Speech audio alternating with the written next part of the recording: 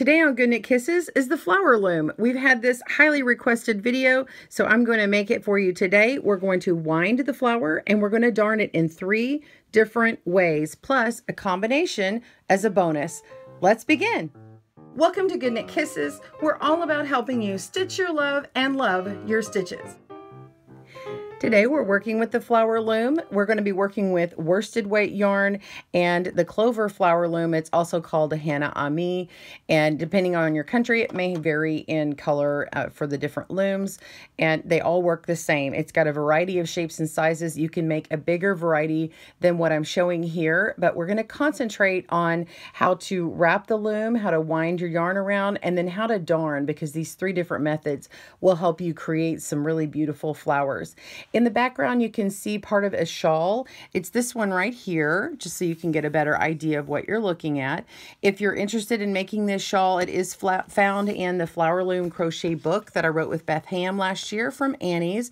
So if you'll click on that link down below, you can get that book, and there are other projects in there. All right, let's begin. Grab your supplies and we'll start. All right, so we've got our loom. I'm just going to pull it out, and we're going to take out everything and use the largest round loom. And if you notice, I have a metal needle, and it's just because I like using it with this one. So it does come with the plastic needle. We'll pull all of these out. You can leave your center post in for different winding techniques. Right now I'm going to take it out, and we're going to replace it with this loom here. And you've got little holes. You just pop them into that little hole here and shift it, and it'll just adjust right in there. It's not going anywhere. To begin, we have our base with the loom in it, and our tapestry needle will thread a number 4 worsted weight yarn, which is a 4-ply. And we're going to put it down one of these holes here, and it will go up through this slit in a loose knot. Any of the ones around the side will do, and once you tie this in, this becomes the bottom of the loom, or your beginning spot. You can put a slip knot in and rotate it to the back, or put this one in the back, and that will hold it in place. All right, so all of them begin that way. We're going to start our first winding technique.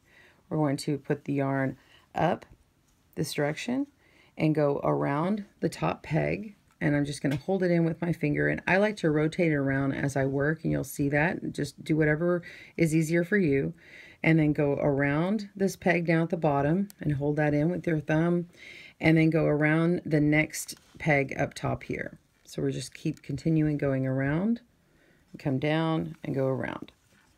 And as we rotate, you'll notice that the middle gets crisscrossed. Okay. So I'm wrapping in the direction that, I'm wrapping the peg in the direction that the entire loom gets wrapped. It just keeps turning and wrapping. So the yarn is going in this direction, and we're wrapping around that way, and the yarn is going in this direction, we're wrapping around that way. Okay. And when we get down to the end, we're going to come over here to the bottom again and just tie that together loosely. You can bring these to the outside. Bring them down to the bottom. I like to keep them out of the way so they're out of the way of my darning. And then we're going to tie a loose knot here, or a little bow tie like you tie your shoes. All right, I'm going to show you the next winding technique. This is how you wind to get a hole appearing in the middle to make it easier for center darning methods. We're going to go up, but we're going to go from the right side here, and then we're going to go cross to the opposite. The word opposite is operative in this one. So we're going to hold it there and come down. Now this is the only time I come down straight on the same side here. I'm going to go around and hold it. I'm going to come over here, and we're going to go from, see, I'm on this side of the peg. I'm going to go to the opposite side of this next peg and go around that way and hold it. And then I'm going to come down here, and I'm going to go to this opposite side here and hold it. And the same way all the way around. I find it easier to kind of grab it and pull upward and come down and hold it. It's actually easier for me. So I'm just going to keep going all the way around. You get the idea. And as you go, you'll be able to tell more on yours that there's a little bit of a hole, and I'll show you with my needle here in a moment. Okay, go around this last peg here and Yeah, did the opposite. And come down, and we're going to tie it, and I'll show you the hole. Just going to tie it in a loose little tie, overhand tie here, like you're tying your shoe. Okay. I've got my needle, and I'm going to stick it straight down the middle. The other one was a little bulky in the middle, and now you can see that I can put my needle straight through very easily. And when I pull it back, you'll see how easy it is. See this? You can see how it's moving around. The other one was a little bulky in the center. Now, depending upon your yarn, mine's a little soft. If yours is really stiff or a raffia yarn, like a straw type yarn, then you'll be able to see that hole really distinctly. All right, let's begin darning techniques. The center of this flower is what I call the basic darning method. It uses just a simple winding method, either with or without a hole in the middle, and then that center gets covered up. It's thicker, it's kind of hard in the middle here, and just simply done. We're going to wind our yarn around the loom, make our flower, and you can either use the yarn that's here and pull it through as your center as the same color, or you can get another color. If you want to use this yarn, you're going to cut about 3 feet of yarn to darn the center with. I'm going to use a contrasting color. We're going to come up through this petal here at the top of our loom, pull through and leave a 4 to 6 inch tail and hold it. And then you're going to come straight across and down through this petal here, come all the way through and pull to the back. And when I'm not on camera, see how this can catch this way? When I'm not on camera, what I do is I hold it and pull it down. I put my loom facing down, and then I pull this way, so that way the yarn kind of falls down with gravity. Okay, now that we've come across, we're going to go to the next petal over. You can go to the right or left, whichever is easier for you.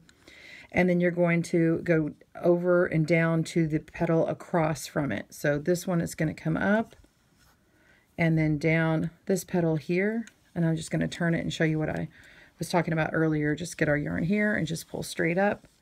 That way it doesn't catch. Okay, and we're going to come up on this next petal and go around. So I think you have the idea.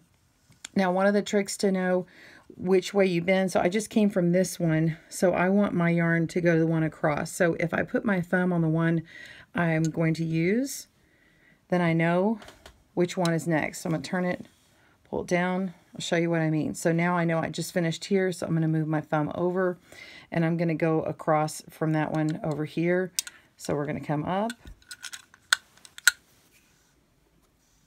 and then down the one that I'm marking with my thumb. And then move my thumb over and come up again. So now that you have got that flow down, we're going to go all the way around, and you're going to end at this petal and meet me back up. I'll show you how to fasten it off. All right, I've gone down through this last one. I like to come up one more time through this beginning one here, and then go down around that last one to finish that off. Okay. So that completes that. We're going to turn it over. Now there are a couple of different ways you can do this. You can take your yarn and you can tie it in a knot, a square knot, and then cut it off and do the same with your tails, or you can weave those in. So what I like to do is go ahead and pull this out so you can see it. Some people tie it with this base in place. I don't think you can see it very well that way. So we're just going to untie this. Okay, and take this part off that had that little beginning part on there.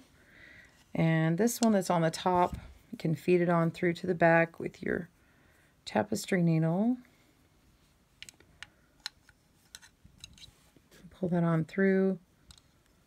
And this one's actually already at the back, but I find it easier just to poke it on through with a needle. All right, and then we're going to just pull this off the loom. Okay, so we've got the base set aside. We're going to turn this over, and you can trim up your ends here, make them more manageable. Okay, so I'd like to start by burying these ends in first. So we have our purple. Now you can tie them in the square knot, as I was saying before, like this. You tie it in a knot like this, 1, 2. We'll do the purple one in that method, and you can see how I'm doing it. 2, and I'm just tying it right at the edge here, and then when I clip it, it's not as easily noticeable. And the purple one is probably just fine, but the green, you might like it to not have a little knot at the back. Now, if it's a brooch or something like that, an embellishment that's not going to be seen from the back, it won't matter, in which case I say just go ahead and tie it in a knot. But if you want to hide those tails in and let this be seen from the back, say it's for a shawl or something, this is what we're going to do. So we'll just take our needle and go back up through right here and then pull across, and it just weaves that tail in, and you're just going to do that a couple of times, and you'll do that with both ends. Oops, that spot's a little tight with that knot there, so I'm just going to go back in this direction.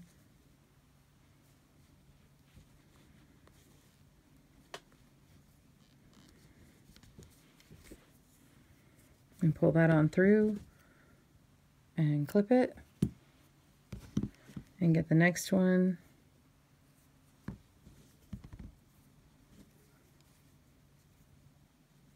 And go through over here. You can also take a little bit of fabric glue and put it on the knot to keep that in place, or these ends if you'd like. But once you weave this in a few times, it's not necessary. If I can, I like to get it in at least 3 times. That worked really well. All right, so we'll just clip that off. The tail is buried, and then you're just going to take this off of the loom. You just go pulling those off, and you have a nice flower. So just to show you the difference, this flower on the left was made with weaving it the first method, or winding it around the first method, and then this one was a flatter method. Both of them have about the same thickness, so it doesn't make a difference which way you have wound it. All right, let's do the next darning method. This next darning method has a center in the middle, so you can see it has a little bitty, it's a hole, it's very well covered up now, but it has that little dot. It makes for a nice flatter center, and you can see on the back it could be reversible if I had darned in the ends there. This is where I just tied a simple knot and cut it. All right, so let's begin. You're going to want to wrap your loom with the center opening, so when you wrap it around, it makes sort of that opening there. So that method we're going to do as we did before, go through the bottom, but we're going to go up through the center and pull through and leave a tail. Okay, and so now we're going to go up and down through this center petal right here. Go down. I tilt my loom to get that in there. And then we're going to come up through the center. So this always comes up through the center and then down through a petal. Now once we do that first one, let's pull it. I'm going to get my yarn tail a little bit more manageable. And now I'm going to go down through the next petal. Pull it through and up through the center and then down through the next petal. This one is nice. You can see it really develop.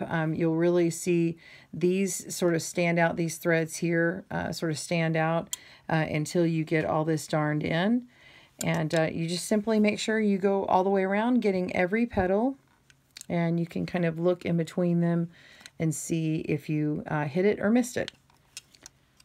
All right, so I think you've got the gist of that. Just keep going around, pause your video, and I'll meet you when you're at the end. See you soon. As you can see, I've gone all the way around. I'm going to go through this last top loop one more time in case it bumps out a little bit and you want to make sure that it's nice and secure. So see, I'm going to pull on that, and it has this really nice circle here. So this is that center darning type of embellishment here, of securing this. So I want to take this off of the loom and secure it in the back. So we're just going to untie from the side here, and then this will get fed down into the loom. Okay.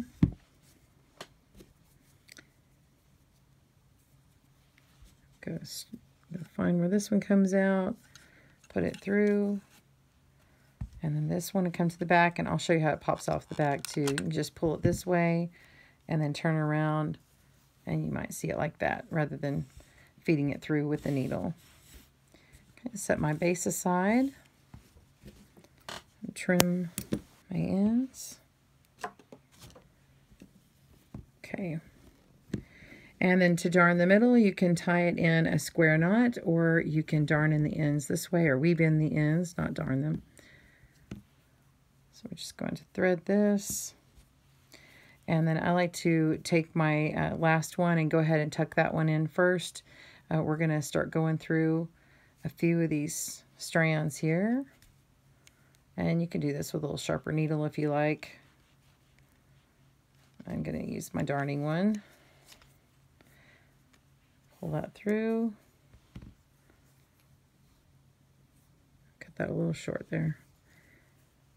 And just go through picking a few stitches. And then another way to get it nice and secure in here after you've got a few is to go in the opposite direction. So I'm going to pull this through, and I'm going to go in the opposite direction to get it secure. Go a few stitches back.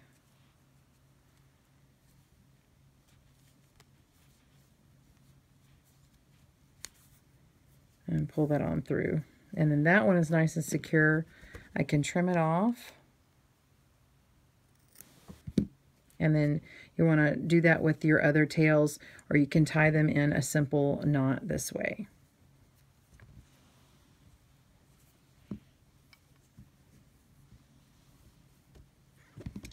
And then trim them. You can also leave these tails to tie them onto something. I'm going to put a little dab of fabric glue. And then just pull that right off the loom. And there you have your basic one with the center. All right, so let's move on to the next one. Let's make the back stitch darning for the center of this flower. This one has 2 rounds of back stitch on it. You could even do 3. If you could, you could get 4 in here. You could change it from one color to the next. I'm going to use one color here. So I've got my contrasting yarn. I've wound my loom. I can make it the winding with the center hole or not, just the flat one like I've got over here. Either way, we're going to start the same way. We're going to put our yarn in from the top with our needle. Just go through the middle of one of these loops here, these petals. We're going to go under the next both sets of loops for this petal. So in between a petal, under the one full petal, and then go in between and under that next petal. So you've actually got 4 strands on top of your needle. We're going to go ahead and pull it on through, leave a tail. I like to leave a little bit of a longer tail on here just in case I tug too hard. So now that I've done that, I'm going to go back to the full petal that I missed, okay, and I'm going to go between the petal here, and I'm going to come up just like I did between these 2 petals, or under this full petal next to it, and then in the middle of the next petal. You have to put your thumb on there. And so I've got 4 strands on my needle. We're going to pull on through, get that loop in here. This first one is a little fiddly here. Make sure that tail comes out, and now we've pulled it. And so you can see this little loop on here. All right, so now I'm going to go again. I went through, let's see. I went through this one, so I'm going to come through here, and we're going to go up through. So this one just came down, so I'm going to go down from where I just completed this one, and we're going to go underneath that next full petal and in between here and pull through. And then you can push that back stitch down to where they're about the same spot. And then now I can tug and make sure that they're the same consistency. So this one I'm going to be leaving alone. I'll tuck this in a little bit later. So now that you can kind of see the patterning you've got going on, we're going down from where that one ended, that little stitch, underneath the full petal and in between half of one, pull through, push it down. All right, come in between this petal, behind the next full petal, and through the middle of the next one. I'm going to rotate my loom around, make it easier. Pull that through, and now you can see I have 4 stitches on here. This is the back stitch. Let's get a little closer.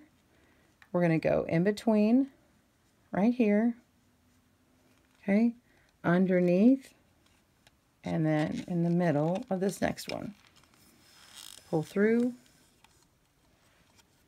That's that tail. And you can see those here, and you can just adjust it down, and you can adjust these afterward as well.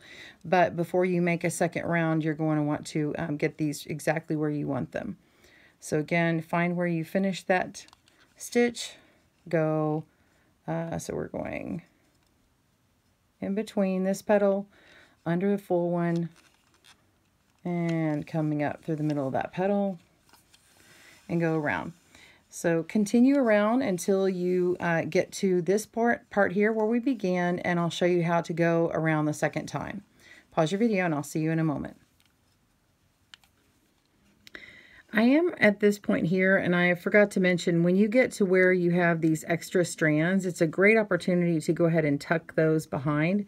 So I'm going to go in between my petal, and I'm going underneath these loops for this petal, and I have an opportunity to push down those extra strands there, and now go up through here. So when I get ready to untie this from the loom, it's going to be really easy for me to see which ones go to the back, and I don't have to feed them through. Okay, so we're just going to continue going through the middle of this petal here, underneath the next one, and underneath or between that one after. Again, we're working with 3 petals at a time, but only half of the one in the front and the back.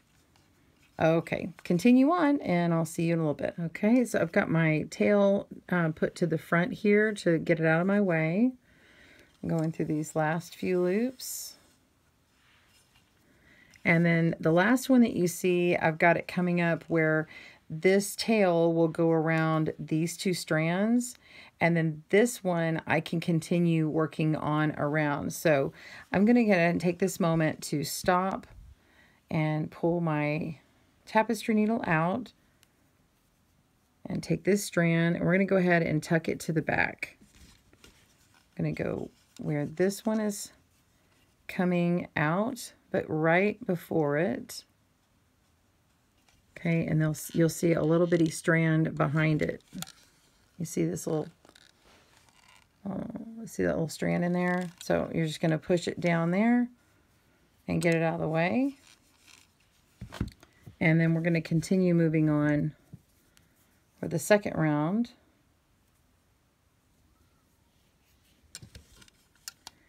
And then before you do that, you can go ahead and clean this up and get it into the circle that you want.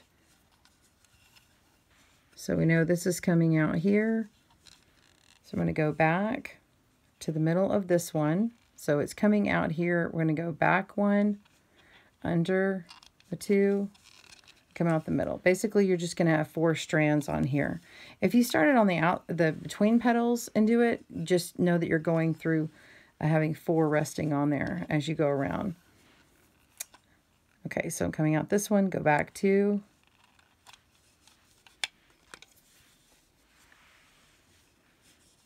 And keep going. So you can see how I've got these 2 layers on here that way.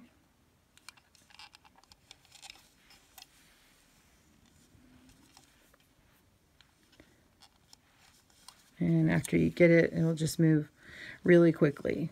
Let's see how that works that way. And then you will just tie that in when we get to the end there. This one's really nice because it's a reversible looking design. See this? Okay. All right. Meet me back up when you get to the end there. See you in a moment. Okay, I've got my last one. Every other one has, or all of the ones have 2 on top of each other, and then this is the last one. So when this gets wrapped around, it'll be done. Pull that on through, and then you can go back down through where it came from. And you've got that last loop on there. And that is it. So now we can just go ahead and pull this off, untie it. And when we pull this off the loom, they should already fall to the back very easily if you avoided those earlier. Let's pull this off the back. And when we flip it over, you can see that these are already freed up. And you can see how very reversible this design is. So you would just take these and bury the tails by threading your yarn, threading your needle through here and weaving up under through this yarn here. And then bury your purple ones in either by cutting them or using this to tie it on to something, or burying the tails in here as I've done earlier in the video on the other flowers. Okay, so the last one is, I want to show you how to make this combo one. So what this is working with is making a center first and then making the back stitch on here. So this is combining two different techniques, and of course you can make as many rounds on the back stitch as you like. This is also a great opportunity if you want to have a color burst of a bigger color here and then make it get darker or lighter in the center. So you begin by making the winding around with the center stitch here. So I'm going to show you how to begin. You're going to wind your yarn around where it's open so that you can make this one. So go ahead and wind it and make this one first, and I'll begin where we're ready to start the back stitch on this design. See you in a moment. Okay, I've made my center darning, and I normally finish on this loop, and this would be an extra one. So I like to finish off this last one by going down through this loop here and then pulling it tight. Now I'm going to go ahead and go up through the center again and through that area again, but I just wanted to get that completed to make a nice full round circle. Okay, so now I'm going to go down through where I just went through, except I had to go back up again. So this is down again through this top petal, and then we're going to go underneath 4 of these strands, which goes underneath the next petal and in between the one after. Pull it through like that, and we're going to start where our back stitch is. So now it's nice and secured in there. We're going to go through the middle of this petal here that we just skipped and underneath the next one and in between. So we're skipping one in between. Go around, and that'll pull through our first back stitch that you actually see. The other one is just hidden right up on top here. And normally if we did this in the back stitch without the center part, this would be a long tail here that you would see. So we're going to go through the middle of this stitch here. Okay, so where the end of it is, you can kind of go in between. You're going to go down and skip a petal and go in between the next one. So you've got 4 strands on your needle. Pull through, and it makes that next one, and just push it right up against the center and go down, skip a petal in between, and then pull through, and that makes that 3rd stitch. Push it down with your needle, and you've got the gist. Go in between, under one, and in between, come up, pull, and push it down, go down, skip a petal, in between, pull up, push it down, go down, skip a petal, in between, and pull up. So you get the idea, and you just continue around and around until you're done. So you could go all the way out if you want to, and just enjoy yourself. I hope you enjoy making your different flower designs, and here's one more. And be sure, and a little tip for you, if you want to have a double flower, say you want to put another flower inside here before you darn or wind, you're going to want to start with a blank loom and put down both looms first, and then wind this biggest one first and then wind your next one. And then you'll do your darning in the middle. And it's best if you do your darning in the middle as much as you can while it's on here, and then you can take it off and sew it without this base on here. But the base gives you a nice strong thing to hold on to rather than this little bitty loom. Well, I hope you enjoyed this video today. On behalf of myself, it's Kristen at GoodKnit Kisses. I hope you enjoy watching. Be sure and tag me on social media at GoodKnit Kisses. If you haven't subscribed already, I would love to have you. Please comment below. Which style is your favorite center? Mine is this combo one. I really like it. It gives it a nice sturdy flower, and I enjoy the fact that it's really reversible and strong and sturdy. Thanks for joining us today, where we help you stitch your love and love your stitches. See you again soon.